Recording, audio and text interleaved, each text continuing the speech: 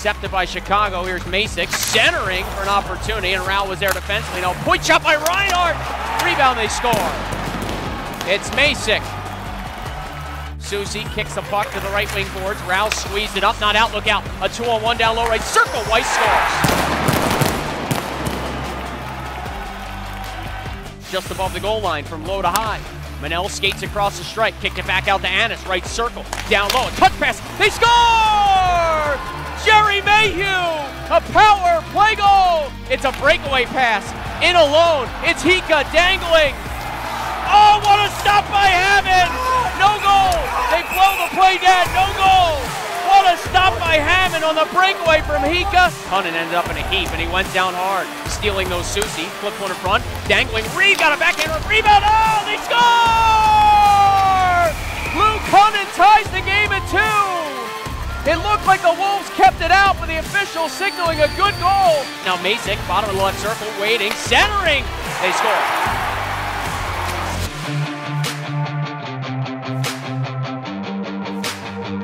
It's Mateau, onside, a left circle feed, open a shot, they score. Greenway joins the fray. He and Lindbergh lean on one another. Wolves get it up, not out, good keep by Cunnin, he scores! A long-range wrister from Luke Cunnin and a seeing eye shot with 57.6 to go in period 2 has pulled the Wild back within 1.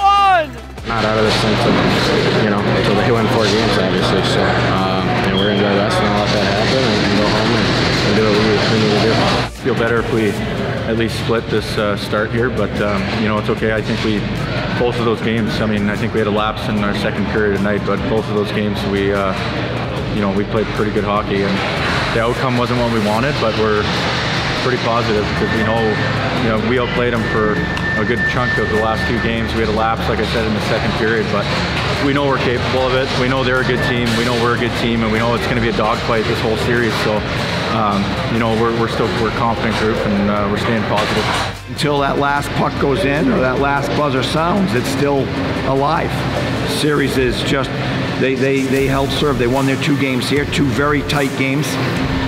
Last night where we had chances to win it, and we didn't score when we had some opportunities. We made some good stops, and tonight we battled hard. Both games we come up a shot short, and so they held serve, and now we go home, and we need their support. And for us, and that's what we talk about all the time, it's one long game.